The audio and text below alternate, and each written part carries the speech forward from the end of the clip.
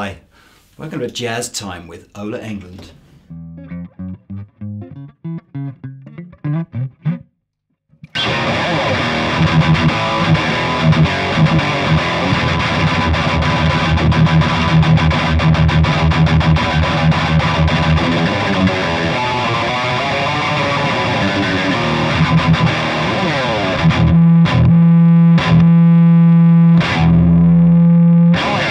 Nice. Hey guys, it's the Captain here, and today I have the great pleasure to interview one of YouTube's and metal's finest players, Mr. Ola Englund. Well, thank you so much. Welcome to the UK. Well, thank you. Thanks for having me. So you guys know, obviously, in these interviews, we're going to talk a little bit about Ola's gear and stuff like that, but it's more about just sort of getting to know Ola as a player.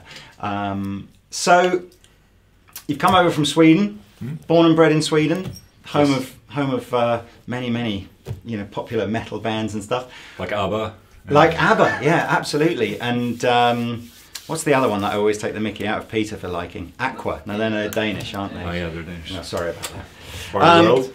But so take me back to childhood in Sweden and growing up and learning to play the guitar. Well, I started playing guitar when I was 13, something like that. My dad played the guitar, and my brother and sister played piano, and my sister was also singing. But no pressure from anyone. I just started playing guitar because I wanted to when I was 13 years old. It was actually because of Nirvana.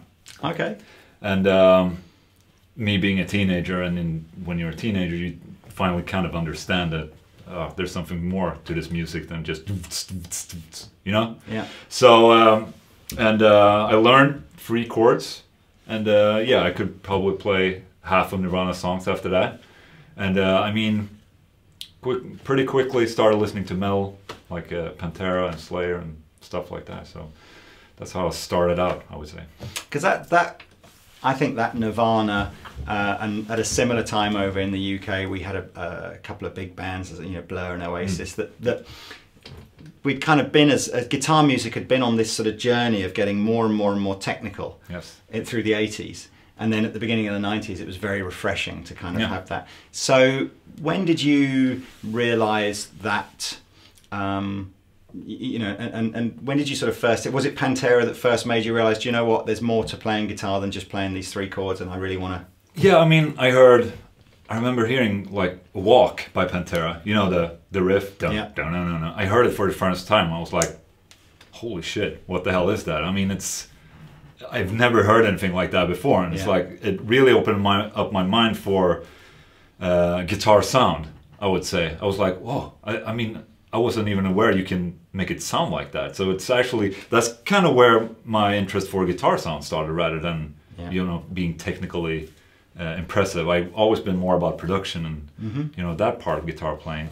And I heard that riff and it's like, wow, I'm never going back. I mean, that's... How did you then, I mean, you've gone from a real kind of riff-based player in Kurt Cobain to a kind of a guy that had everything in his locker with Dimebag. How did you then, did you just lock yourself away and just think, right, I'm just going to do the guitar for 10 hours a day until I can achieve that kind of... Yeah, but I never did. Right. That's the thing. I never been a guy who practiced a lot. I mean, today I'm 34, so I've been playing guitar for 21 years. I mean, if you just put it like that. But I mean, I haven't actually been practicing that much. I've been playing a lot of Diablo 2 on my computer. And I mean, if I wouldn't be doing that, I would probably be the next Yngwie Malmsteen. Yeah. But I mean, I've always been more about, at most I would probably say that I practice maybe 2 hours a day, like max, But that would be like really intense practicing. Just trying to learn songs. I've always been more about learning songs rather than just practicing scales. So you were a fan of like Dimebag, the riff writer, rather than Dimebag the guy. He's an excellent lead player, but I mean his songwriting and riff writing. I mean just the simplicity of that Walk riff. It's 2 notes with a bend. Yeah. I mean that's more impressive to me, making it memorable and how it gets a riff stuck in your head. I mean that's what he had, and I don't think he gets enough credit for it. I mean he was one of the best complete guitar players out there, but people forget about his riff writing, and it's like That needs to be. Did you ever get to see Pantera or Yes. Damageplan live? Or? Yes, I saw Pantera in 2000, and then they were going back in 2001. I had the tickets, and that's when 9/11 happened. Right. And Warner kept all their artists back in the US, so I didn't get to see them. I saw Damageplan. I never saw Pantera, and this won't come as a surprise to anybody watching. Pantera and Damageplan were never really kind of exactly my cup of tea, but I thought I've got to go and see this guy Dimebag. He had, I think it was 4 Randall full stacks with no heads on top, just the cabs, like 2 cabs. And on top of each cab was a shot glass, so 4 cabinets worth of shot glasses, each, I guess, with, you know, like this much Jack Daniels in each one. And just basically at any point through the gig where he wasn't playing guitar, he would go and he must have done 2/3 of the Jack Daniels that was on top. And then he has his little bit in the middle of the show where the rest of the band walk off and he just plays for, you know, like 5 minutes. And you just go, I couldn't even speak or stand up after consuming that much Jack. And he plays this. Yeah, that's probably his like default mode. Yeah, right there. exactly. So yeah, a ridiculously talented guitar player. But so now, why is it, do you think then, that you know, Scandinavia has this kind of fascination with? I know you said ABBA, and yes, the biggest pop band probably in the world ever. But I think most, you know, as far as guitar bands are concerned, everything tends to be on that sort of more metal kind of side of things. Why do you think that is? I don't know. I mean, I think it might be the long winters. Yeah. Maybe.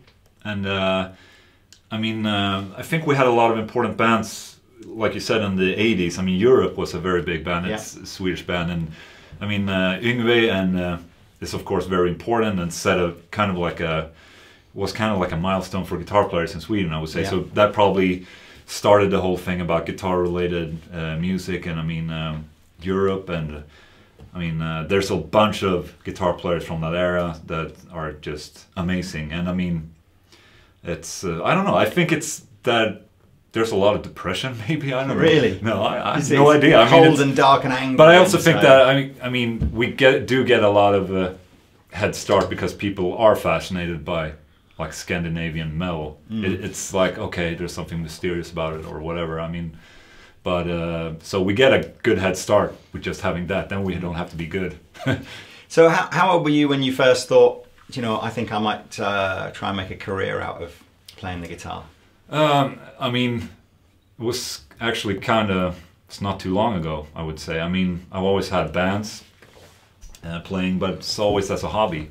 Oh, so none of the bands were, prior to the YouTube thing, were you working and doing the I mean, we were doing, we were playing shows. I mean, I had one band that I was with for almost more than 10 years. And I mean, we were basically just grinding and grinding, same pubs and venues in Stockholm, just recording demo after demo, and you know, same friends buys the demos and comes out to the shows, and you know, nothing really happening with the band. And I can tell you that story. We actually got a record deal in 2007. Which band was this with? It's a band called Subside. It's no more after that. But we got a record deal, and it's like, holy shit, finally, like this is going to change our lives, right? Yeah. And I mean, we were so happy and stoked, and we recorded this album. And 2 weeks after the release of the album, the record company filed for bankruptcy. So it was basically the death of that band. And you know, we've been grinding all these years, and I was just so happy about this whole record deal coming. And you know, we would finally make it and go out and get chicks and go out on tour and stuff like that. So I was like, okay, screw you guys and everyone in the business, because I mean, that's kind of like the thing with having a band. You want the record deal. That's like the first step, right? But I was like so sick of it all, and I was like, okay, we have to quit this band. It won't happen. I mean, this was the nail in the coffin for that band. And that's when I just started to just do everything myself. Yeah. Do it yourself attitude about everything. I think that's the timing of that is quite good, really, and some good advice for everybody watching here is you know, they're absolute. I don't think any young band can pin all their hopes anymore on this idea of, you know, someday some A&R guy will see the band and they'll sign us up and then we'll all be millionaires and everything will be wonderful. No. You've really got to be quite, have almost that self-employed mentality now, haven't you, about approaching. And I think that's probably one of my stronger points. I mean, stronger sides of me is because I was working as an accountant. Right. So I had my same Swedish work. death metal accountant. You don't get any more rock than that, do you?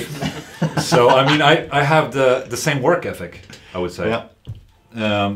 My work day is like drop off my son and kids to daycare, go home, sit from 8 to 5, and that's it. I'm pretty good at not slagging around, I would say. I mean, when I'm at home, not touring, I'm working pretty hard, I would say. Yeah. And I think that's one of the reasons why I've kind of made it to the point where I am today, because I've had put in a lot of work into it. I mean, it's also, of course, with a little bit of luck, but I mean, hard work will get you far, I would say. But you had, you had quite some success touring, didn't you, with sort of 6 Feet Under and Haunted and Feared and all that kind of stuff. So, did you ever sort of think to yourself, actually, do you know what, I could do this sort of life on the road gigging thing, and and that would be enough? Or? Yeah, it was actually before I joined the Haunted or 6 Feet Under that I decided to put all my time and effort into. So actually, when I went to NAMM in 2012, it was I've been having my YouTube channel for a couple of years, since 2009 for real, where I've been doing videos. And I went to NAMM, and I was so shocked by all the people that recognized me. Because that was the first time I was out in public, not sitting behind my computer. And I was like, ooh, people came up to me and thanked me for my videos because of them they bought this or this amplifier or pickup, or they learned about production and stuff like that. So I was so overwhelmed that I was still working as an accountant, but the day after NAMM, I just quit my job, because I really needed to see, like, if I can put all my full time into this, how far I could go. And then the other, like joining 6 Feet Under and the Haunted, was just like, it happened along the way after. And I mean, so it didn't really, I was planning on only doing the YouTube videos, but now I got a chance to go out on tour and be a rock star and do the YouTube videos, so it's all for the good. I think it's important, to be able to do a mix of both. I think if you just did one, life would get a bit stale. And certainly your YouTube channel, the fact that you can say, I am a touring performing artist. I know, the reason Rob. Maybe it's either one or the other. I mean, either you're a touring guitar player or you have a. But Rob is so passionate about doing his Dorje thing because he kind of feels that he has to understand what it's like to be a working musician in order to be able to relate properly across YouTube.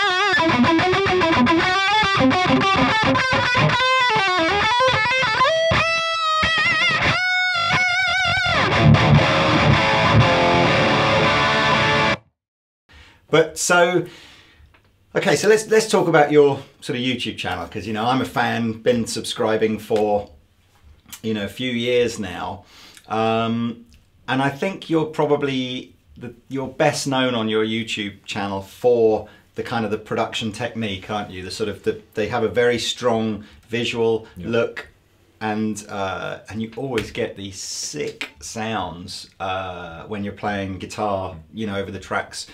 And I've read loads of stuff on your channel about people say you say how you do stuff and things like that. But what can you tell to the guy? What advice would you give to people who are trying to do their own YouTube videos and get some good guitar sounds? And I think first of all you need to kind of find your own sound, or like what sound you're the best with, I would say. I mean, not everyone will sound awesome just chugging. I mean, it's kind of a. I mean, for me, it's been a pretty long search. I mean, since I started and listening to Pantera, I was like, you know, how did you manage to sound like that? And you know, why didn't I sound like that? It's, you know, stuff like that. So I've been, you know, buying and selling gear all throughout the years, you know, and I know what's out there, and getting an understanding of how to dial in an amplifier, and you know, using the right kind of pickups. And I mean, you have to be kind of a gear nerd to start off, I would say. And I mean, also just learning how to record yourself and record an amplifier is very important. And I mean, it's like you said today, I mean, it's not like it was back in the day when you just have a sound engineer put it up to a microphone. I mean, you have to know what you want and what you want to be portrayed when you're playing live, when you're doing a video. And I mean, it's so definitely learn your amp inside out and everything that goes with it, and then you can start to find your own kind of. Do you find that? I often find it quite difficult when we're doing demonstrations. Is that often the best that you can make your amp sound recorded isn't the best to make it sound in the room. No. So give some sort. You know, how would you sort of? Is there any kind of thing that you go? Do you know what? I always set the amp up like this to get a good sound, but then I know if I've got to record it, I have to, you know, maybe back the gain down, or you know, what's the. Exactly. I mean, it will never sound. I mean, production is so hard because I mean, like you said, it doesn't sound the same as when it's in the room. I mean, you get this really ballsy feeling with an amplifier, then you record it. It sounds super weak, and I mean, it's definitely an art in itself. And I definitely like backing down gain because that definitely clears a lot of things up, right? But I also like gain, so it's kind of depends on the amplifier, I would say. And but at the end of the day, I mean, a lot of people say that that a lot of my demos sound the same because I mean, and the amplifiers sound the same, and that I make them sound the same. Yeah. And I mean, it's not something it's just how I always been doing it, you know. It's the same fingers, I guess, and I mean the same setup with the cabinets, same room. I mean, it's all. I certainly think there was one video that I remember. You got a Blackstar HT1 to sound just like that could have been a that could have been a Pantera, or maybe not, but that could have been a track on an album. With a like £199 amp. Exactly, you know. And I had I mean. But I also kind of trick for a beat, for a bit, because I also have like really heavy drums, heavy bass, that carries everything. So I mean, you can have a really weak sounding amplifier, but if when you throw on a bass there that's super heavy, it sounds super. And are you tracking the guitars to the bass as well to give you that sort of extra? Yeah, I mean, I try to carve down some bass, and people that have heard my recordings, they hear that the bass is very existent and it's very in the center. It's a lot of distortion. It's very grindy, and it's a big part of my sound. And I mean, with that, do you play the bass parts in? Yes, you do. Yeah, okay. At least with Feared, which is basically my kind of baby. I record everything myself. But I mean, if you have that heavy bass in the middle, the guitars don't have to be super heavy or super well produced. And I guess that's why, you know, that. I suppose there's a lot of guitar amps over the years that, you know, when you try them in a guitar store, you just sort of think, this amp just hasn't got any real sort of bass end. And yet whenever you see, you know, the amps that these kind of the real heavy rock guys are playing, you just think, how are they getting that sound? So it's just a big bass sound, isn't it, that's supplementing that. Exactly. Do you do a lot of double tracking on the guitar stuff? For demos, I usually just do one left, one right channel, because I mean, I like having tracking 4. I've done it and tried it, but I think when you have just one right, one left, the whole sound is more alive in the sense that it's not. I mean, because nowadays a lot of bands are super Pro Tools cut up tracks, you know, and super tight, and you know, it's just too perfect. So I like having the more of a live feeling, or more like a what would you expect when you saw me playing live. And are you doing that by you playing to a click? Then are you to get that kind of it depends. tightness? It depends. I mean, for tight parts, definitely with a click. But I mean, it's not. you can get a total different feel of a riff if you play without a click and just play together with the drums. So it depends on the part, I would say. If it benefits from having a looser kind of we were chatting over lunch, some friends of mine and Pete here as well. We were talking about that technique that came in the 80s.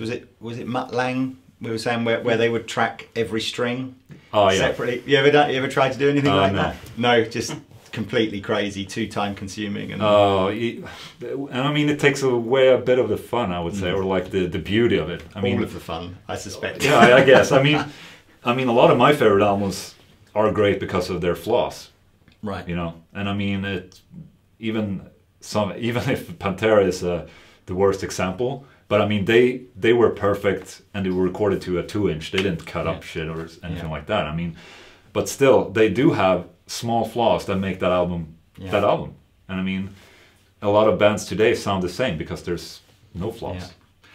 Let's have a look at some of your sort of technique then, because I'm really interested in, you know, I'm a guy, I'm a bit older than you are, never really been into the sort of the heavier kind of thing. So if ever Rob says to me, look, try and do this gent riff, and the riff itself on the left hand might not look that complicated, but I can never get the right hand, the right sound in. You know, I think that the picking technique is very. I'm always interested in kind of, you know, I might as well learn from someone that's really good at it. So, but that's where you're wrong, because my picking technique is kind of awkward. Oh, really? Yeah, it's not. It's very weird actually, and it's. I had when I started playing guitar, I had one teacher that told me like, yeah, you're not doing it right. Right. You should play like this. This is how you should play. Yeah. Like angled front. Yeah. Yeah. And I mean. But I mean, I hold it backwards. Like right, this. okay, so you don't get that rasp. It's totally different kind of sound, I would say. I mean, like this, it's pretty good for downstrokes, but as soon as you hit up, it sounds awful. But the way I'm picking it, the upstroke sounds kind of the same, like the downstrokes. I've always been more, you know, the macho thing about only playing downstrokes kind of thing. I'm not the Metallica kind of thing where you can. I've been doing that, but I mean, I try to be efficient really, so I like doing alternate. Yeah. I mean, I listen a lot to John Petrucci as well, and he's all about playing alternate. But even that, I still find, again, if you want to, I know I've been looking at some of the sort of the classic sort of Metallica stuff. Yeah. It's very much, if you don't do everything as the downstroke, it doesn't seem to have the sort of driving aggression that, if you're doing half of it on the upstroke, it almost sounds softer, a bit, not lazier is the wrong word, but just like it's more relaxed. I mean, it's.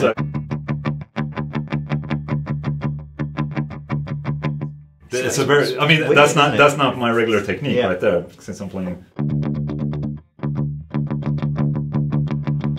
I mean, it's the upstroke seems to have a softer edge to it, doesn't it? Yeah, definitely. But I'm more about the efficient. I'm lazy, sorry, but I do like when we play the Haunted. I do some downstroking. I mean, it's also for show, I guess. Yeah. And what other thing? Are you typically you're a 6-string player? Are you more than 7? Lately, I've been playing 7 strings a lot, but lately I've been playing more 6-string because I think I'm better at it. Yeah. Sounds better. In a conventional tuning, or? This is in D standard, so just a full step down. But on my 7th string, it's in standard. So you're not dropping the E string? It happens. Yeah. But with a Haunted, I just have a standard D like this. Okay. And then with Feared, I just drop. Like that. So, obviously YouTube has given you the platform to sort of go from playing in some cool bands, but into a guitar player that doesn't really matter what country you're in the world. If you like kind of metal and stuff, people are probably going to know who you are. So how's that kind of changed your life, and what advice would you give to people that are perhaps trying to follow in your footsteps? I mean, I think first of all you need to have the time. Mm-hmm. Because there's a lot of time that you have to put into it to make it good. And I mean, but like I told you earlier, I think it's more about see it as an investment in yourself, and in my case, I mean, I didn't know anything about video editing, but I mean, YouTube is out there. You just search for how to edit a video. Mm-hmm. You can learn it in 1 hour.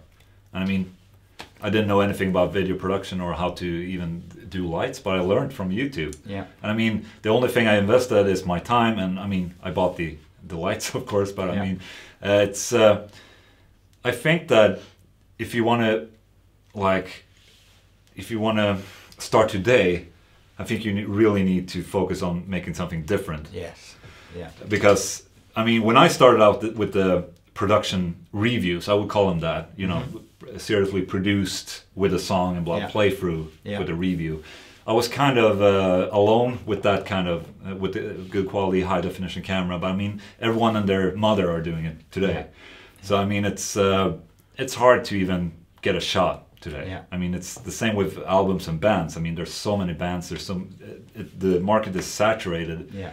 And it's people have shorter expectation. I mean, what do you call it when it's attention span? Exactly, shorter attention span, and they'll not give you more than 5 seconds. You know, so you really need to make those first 5 seconds super. Awesome. And obviously where Rob and I have been going wrong then, because we just talk about shit normally for the first 10 minutes and then you know. So, yes, note to self, make first 5 seconds of videos more interesting. Yeah, but I mean people follow you because of what you're doing. Probably because of and I mean it's because you're talking, and people follow me because I'm not talking. I mean, you have to see there's a big difference in what people expect. If I do a video of talking, people are gonna, I mean, I've done a couple and it's fine.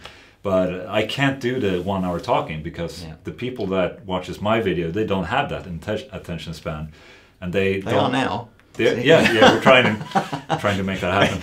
Everyone's asleep at the other end. Exactly. At least all of my followers. And your followers are all like, yeah, oh, cool guy. All right. Well, look, I mean, I would say this. I always say the same, to be honest. Lots of people email me and say, you know, I want to start my own music store. What should I do? Yeah. And it's always you've got to try and come up with something that people haven't done before. Otherwise, as you say, you're just competing against people with bigger channels and more money to invest in it. And I mean, I would say that. I mean, if I can do it, I think anyone can do the same thing that I did. I'm not someone special. I was lucky because I started early. Well, and that's why I kind of kept afloat. I think it's, you know, a lot of you guys, you know, you and Rob and all the kind of the early YouTube guys, they didn't get successful because they had the best equipment and the best knowledge. They were just interesting people to watch, and you had your angle with the playing, and Rob with his whole personality thing, you know, and so I get that, but you say as you start now, you got to have your own different angle, haven't you? And that's why guys like Jared and Rob Scallon, they made it. They're not that. I mean, they haven't been around for that long. Yeah. But they still like really cut. They did something different. Exactly. No, and there's loads of cool. And we were saying, you know, Pete Thorne's another one, you know, favourite of mine, and loads of. But yeah, for new guys, like you say, new guys, you got to find your new angle. I think we would perhaps hit on that new angle right at the beginning of the video. I think there's an opening for some sort of jazz with a D.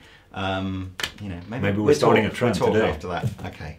So look, so your exposure through YouTube has opened up some interesting opportunities. Exactly. I mean, it's. And even if I don't do that many videos, I mean, it's still very important to remember it's because I'm here. That's why I'm here today. And I mean, that's why I have a guitar with my name on it and an amp called Satan. Yes, absolutely. Well, we'll come on to that in a minute. Now, Washburn are, you know, absolutely, you know, one of the kind of the sort of the founder rock guitar brands, you know, with some killer prestigious artist endorsees. I guess, you know, Nuno is probably the best known one, isn't he? Dimebag for a while, obviously, prior to the Dean thing was a Washburn guy. So it's, you know, you've got some pretty big names to be in the same company. So how did the Washburn deal kind of map out for you? I mean, it's I actually had I was endorsed by another brand, and that contract just expired. Basically. Is this the 7? Yes, strictly 7. Strictly 7, yes. And that's a whole different discussion right there. But on my terms, everything between me and Strictly 7 were good. Yeah. And my contract ran out. Yeah. Right. So And I actually had meetings with a couple of other brands as well. But at Frankfurt that year, I don't know, 3 years ago, 2012? Yeah. 13? Maybe 13. 13, yeah. I had meetings with a couple of them, but I had a meeting with Washburn and the guys at Washburn, and I was sold. I mean, on the guys. And the guitars, they had their new Parallax thing going. Tried a couple of guitars, and like one of them was just like, can I swear? Yes. There it is. Absolutely. We'll come up with some sort of comedy Viking noise to go over the okay. Gotcha. So, I mean, I tried one of the guitars, I'm like, yeah, I have to have this guitar and bring it home. And I mean, I talked to the guys, and they were just so passionate, and it was, I mean, it was for the right reasons. Yeah. And they really let me, they understand what I wanted. I wanted to make something rather than just have something, a name put on a brand and a guitar that's already available. And they were really open. And I mean, in that sense, Washburn were kind of the underdog, I would say, because they hadn't been really around for the electric guitars in a while. So it was definitely like the right moment to get together, and it all worked out, and I'm very happy to be with them. Let's have a look at some of the kind of unique sort of features then that you've put on. Oh, in fact, because we can talk about Parallax itself has got some. So not just the solar models, but I mean, I love I've always been a huge fan of the Stevenson's extended cutaway. Gotcha. And you have kind of some sort of through neck version of that, don't you? Yeah, it's actually a set neck, but it's inspired. I mean, it's just a full axis. Yeah. Can we hold that up so that like that? Yeah. So it's very, it's just very easy, accessible to play on the highest note. I want it to be a guitar that's very just easy to pick up and play and shred on, if you're into shred. Yeah, absolutely. And so you say it's a set neck design rather than a through neck. And what are do you know what the timbers are that are used on it? So alder wood. Okay. Maple neck. Yeah. Ebony fretboard on that one. And super smooth, kind of. It's just such a great looking fretboard, isn't it, on there? It's just very shiny and then nice. You've gone typically Swedish on us with the pickups, I think, haven't you? Haven't you done the sort of the dark winter thing, isn't it? No, you're thinking of the black winter pickup. Yes. No, this is actually this new pickup called Duncan Solar. Oh, okay. So it's actually something new. Yeah. Where we had the Seymour Duncan Custom 5 Alnico. Okay. That's one of my favorite pickups. It's a medium output Alnico pickup. Yeah. So I'm not really into super high gain pickups. Yeah. I like medium because they're more dynamic and you can play more cleans and the leads sound awesome.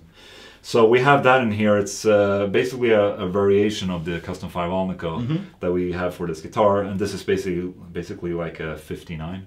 Oh, okay. So almost quite a vintagey kind of vibe to the pickups there. Exactly. Interesting. I like that. I mean, you can still go shugging if you want. Yeah. Do the well, I'm a big. We discovered, 4 or 5 years ago doing the YouTube videos that actually one of the worst metal sounds that you can get is a really high output pickup into a really high gain amplifier. Yeah.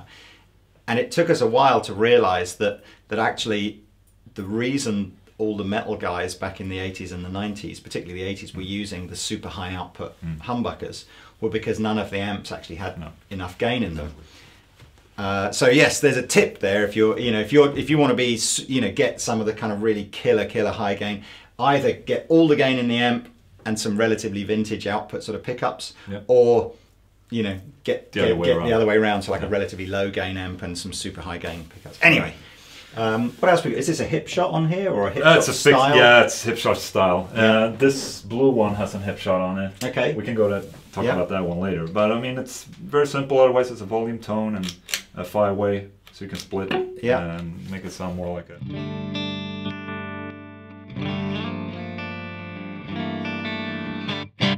So you can get that feeling if you want. And this is also available as a 7-string and an 8-string. And an 8-string? Yes. I don't think I've ever seen you play an 8-string. I have a couple of songs. You do? Oh, do you? Yeah, I do. Do you play them like... Because I know when I try and play an 8-string, I play all my guitars as if they're 6 strings. Exactly. So I can kind of cope with a 7-string because I understand, it's just there for a bit of extra chug. 8-string, I can't play at all. And the guys that I know the guys I like who play 8-string play it completely differently. Yeah. It's like a new instrument. Because you have to, because if you play like the lowest string, you'll sound like Meshuggah, whatever you do. So I mean, you have to do something different with it. Yeah. I mean, it's definitely, I think it's very hard to write anything on 8-string because it's probably just too much for my head. I'm not smart enough for an 8-string, I think. I mean, I'm not Tosin. I don't really see. I'm not a musical genius. I don't really have to have the 8-string. I mean, you played any of the fan fret stuff yet? You know? I have, but it's like it's not. Yeah, I mean, when it's a slight fan, it's all right. But other than that, I just think it's awkward. Yeah. I've not tried one yet. Our first delivery of fan fret guitars comes next year, and you just look at these things, and it's do you know the artist that draws that painting where the stairs go up and then never seem to like every time I look at a fan fret, I was like, this is a weird looking thing. But I get the concept. Yes. You know, if you want to play in a really low tuning with heavy strings and then skinnier strings at the top, I can understand it. Yeah, definitely. I mean, but I haven't really I don't have a problem with the 6-string. I mean, it doesn't make sense. Because you don't actually, I'm surprised that you don't actually tune that low. If you were saying earlier on that D is fine for you, I was with the Honda we play in D and drop C. So you go pretty low. Drop C and Feared, right? Which is and the 7-string, of course. So drop A. So it's pretty low. Pretty low. But I mean, it's depends for what type of song it is. I like to switch it up a bit. So what's the difference between the blue one and the black one then? So this one is the blue one, yeah. That one is a Swamp Ash body, as you can see. So they're both made in the same country though. Yes. So there's similar sort of money, are they? Yes. This one has a hip shot, and I think locking tuners. Yeah. Locking Grovers, but same pickups, just different bodywood, and it's very pretty, isn't it? Yeah, that one. That's. I'll put some links in the description below this so that you can dive over and find out more about these guitars. Money wise, we'll wait for someone over the back to shout roughly how much they are. Between £650 and £1,100. Ah, did you hear that? So between £650 and £1,100, depending on the spec you go for. What are you getting down? Are these the higher end or the lower end of that sort of $650 to $1,100? This is probably somewhere in between, in the middle. I would say, because there's also the Evertune models. Right. And those are, I have one right here. Oh, cool. Because this is something that, again, is total magic wizardry, isn't it? It's just... It's... for me, it's become a bridge that I can't live without, really. And that's because, again, you're just, as you're hitting the strings hard, you can't keep the tuning? Not because of that. It's just the hassle of tuning all the time. Oh, really? And I mean, when I'm out on tour, like this one, this guitar is so cold right now because it's been on a plane and stuff like that. But I mean, when we're on tour, I don't even bring a tuner with me anymore. I just pick out the guitar out of the case and I can play it, get up on the stage and don't bother with tuning, because I mean, I've had certain times where I've, like, you know, when you're on a warm backstage, you sit up and warm up, and then you go to the cold stage and the guitars go all sharp or flat, and it's like, oh, you have to stand there and tune and blah blah blah. But I mean, all that is like, you just take away that out of the equation, right? If you guys aren't familiar with Evertune, it's a completely mechanical system. So there's no batteries or digital stuff going on. A completely mechanical system where the bridge essentially adds or removes tension from the string in real time, all the time, to keep the string in tune. Yep. So it's freaky in that, even, you know, if you really hit a string hard, particularly a detuned string, it goes out of pitch before it comes back into pitch. And Evertune corrects that kind of, you can set it up in real time. I guess because I found it hard as a player that does a lot of, you know, bending and vibrato stuff. I found it quite hard to get on with Evertune because I found it was sort of, I think it depends on how you set it up, basically. I mean, if you set it up right, the bending is there. I mean, right. And I mean, it's not just touring; it's also like sitting at home writing as well. Yeah. I mean, when I was recording before, I would probably, you know, record a riff, tune, just to make sure the guitar is in tune for the next riff or whatever. But now I can just remove that out of the equation, and it just saves me a lot of momentum. I mean, when writing and recording. So I'm totally in love with this bridge right here. I should say as well, just to sort of, set the record straight, Rob and I did a review of some of the Parallax guitars, not the solar ones, but some of the Parallax guitars earlier this year. And we kind of the review came out as, you know what, all the hardware and the specification is great, and the build quality on the guitars is okay, but not top notch. And then, as luck would have it, that particular factory went bust or burnt down, or something tragic happened to it anyway.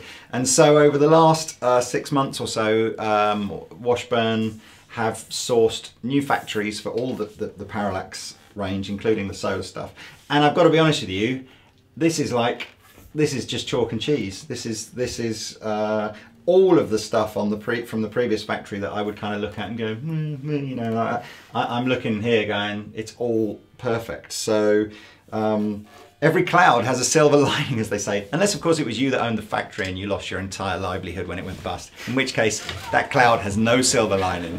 But for Washburn and for you guitar players out there, then it's all good. So yeah, very, very cool. I guess we should... No, let's talk about that. Oh yes, let's talk about that. Let me put this back. So, this is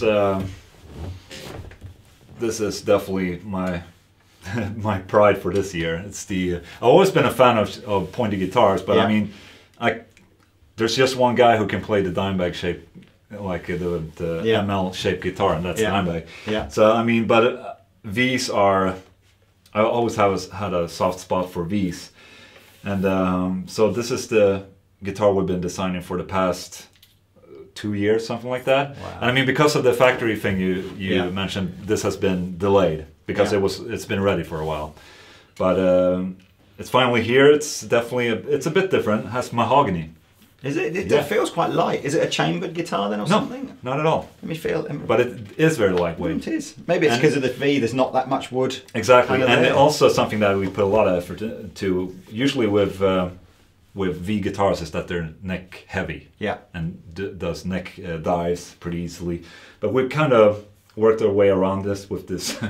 You still have the axis, higher upper fret axis, but you have the strap knob a little bit. I like where the jack socket goes. Yes, that's nice. So it's very well balanced if you're using a strap, or it's awesome, cool. And it's very lightweight. So, and it's also available in white, Tune-o-matic bridge, same pickups as on the other ones, but instead of a 5-way switch, you have a 3-way and a push-pull. I like it. And this is what I play with the Haunted. Right. Because it look badass on stage. I know what it is. It's Rob, he keeps going on about, V's. He loves V's. In fact, he loves the kind of Explorer shape of the Ghost fret. It's kind of just, I don't know what it is with you rock and metal guys. It's just kind of like, if it's not pointy, you just don't seem to, you got to have it pointy. Maybe it's, maybe they sound better. Impress on other guys. It's what it is it? Yeah. It's like a weapon. It is a weapon. I was about to say, who has the biggest axe? Give me my money!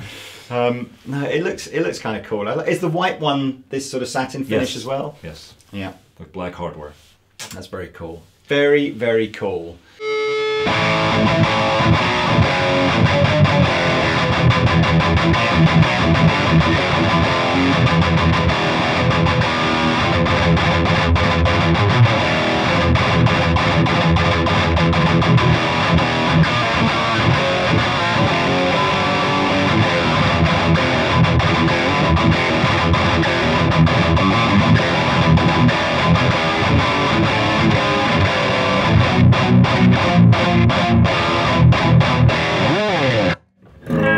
It's beautiful. Yeah, no, it sounds great. It's a great looking guitar. Should we talk about your amp? Yes. I think it's it's Christmas is coming soon. You're going to be lots of pictures of the nativity and things like that. So the appropriately named. Let's talk about the Satan amplifier. It's. So we didn't go with the Jesus amplifier. Well, but I think Fender are releasing that next year. Oh, so yeah, it's just as well. It's just a clean channel. Yeah, it's just clean, that's it. And I'm loving, we have to get the, it's so funny, I hadn't even realised, Ola was saying that all of the G's on the panel are actually 6s, as I'm sure you guys can work out what happens if you put 3 6s together. Except, of course, they look a little bit like a B. So we have a birth control here.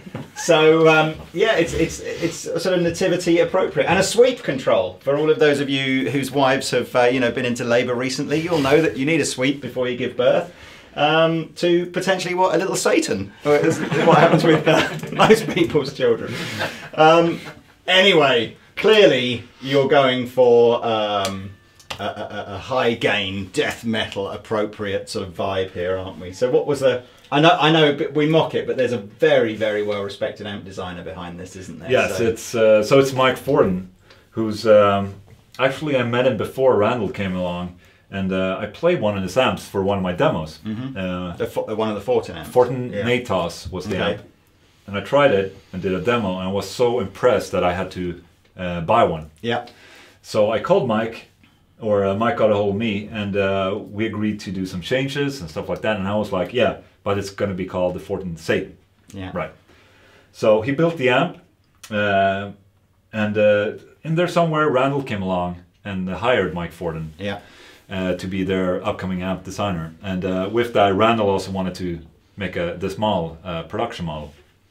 So that's how Randall came along, and I got a chance to go over to Mike's place in Toronto, and spent 4 days in his basement, and we were just nerding out, and basically just deciding the whole thing about it, you know, the features, and making sure the tone stacks are to my liking, the power tubes, I mean, I didn't know that much about amps before, but after that, I mean, I knew everything about chokes and transformers, I mean, it's insane how much that can change the sound. So, and this is the result. I mean, it's pretty simple. 2 channels, right? Clean and distorted.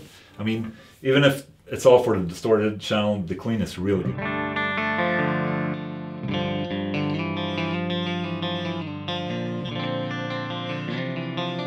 It's very good, actually, and it has a couple different shift modes, which basically just removes the middle if you want that, and bright switch. It's a clean channel. Yeah, that's really good. Yeah, nothing real more to it. But I mean, the main feature, of course, is the distorted channel, which is just a modern sounding distortion. Yeah, without having to use a foot switch or a boost or anything like that. I did notice that you've put a separate input here for an active pickup, so presumably that is that like an attenuated input? Kind of like a lower, yeah. It's not as it's a bit attenuated, yeah. Cool. Just to be able to handle. But even if I have active pickups, I still stick them in the passive. So let's hear the oh really? Yeah. Just maximum gain all the time. Let's hear the gain channel with your parallax guitar.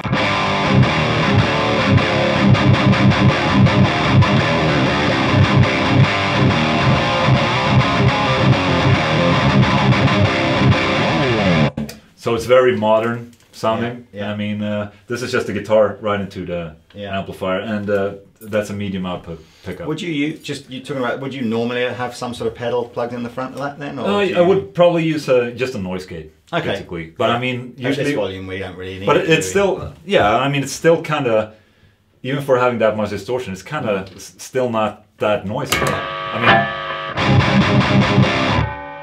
mean, do you find the noise gate, as well as removing the noise, do you use it to kind of tighten up that kind of chugged riff as well, or do you just have it to get rid of the noise? No, I just have it just to get rid of the noise when I'm not playing it. Not to, because if I have it too choppy, it just with my leads. Yeah, it's got that kind of 5150 kind of stealthy kind of. It's not.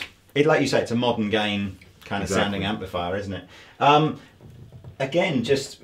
I'm loving the sort of subtlety and romance with the knobs. So there's a button in here that just says kill. Yeah. So what happens when you just add more gain? It's more gain. I mean, excellent. It's like Yngwie said, you know, more is more. More is more. Less is not you say more. It more like Yngwie than I do. Yeah. Well, so if you can chug and then.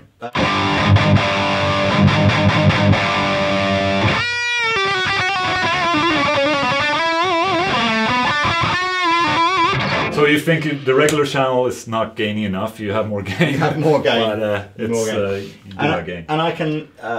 When you were designing this with Mike, did you specifically say, I need an amp that weighs about the same as a family car, or did you sort of go, was that just an accident? No, I mean the reason why it weighs so much is because the transformers are so just massive. Yeah. But this thing here weighs like, you know, twice as much as a regular 4x12. It has to if you have a... You have roadies, I guess, do you? Yeah, I never carry one of those. It's just for, yeah, it's not my thing to carry those.